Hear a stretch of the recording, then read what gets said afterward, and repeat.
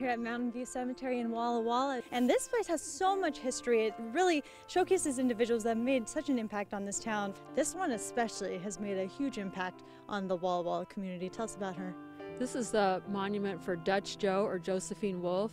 She is a very successful businesswoman in the late 1860s in Walla Walla, and she was also a madam.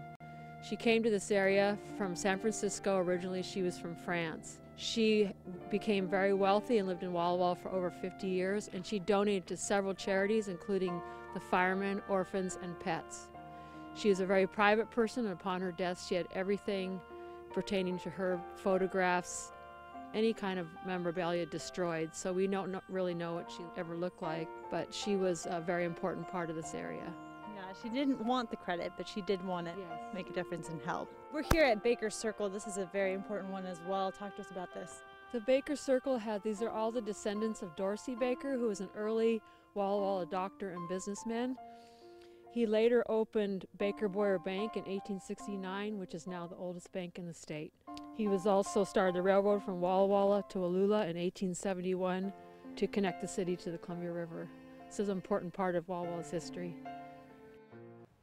So much history. Thank you, Rio. And she does tell us that while she was there, she had some mysterious audio issues. Spooky there. Yeah, so is it really haunted? Who knows?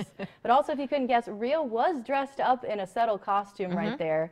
Here's a side-by-side. This is the best. Rio's rocking it, being the Rock. None other than the Rock himself. I mean, between the pose and just the turtleneck, it's so iconic. Got you it see down. it, you know immediately what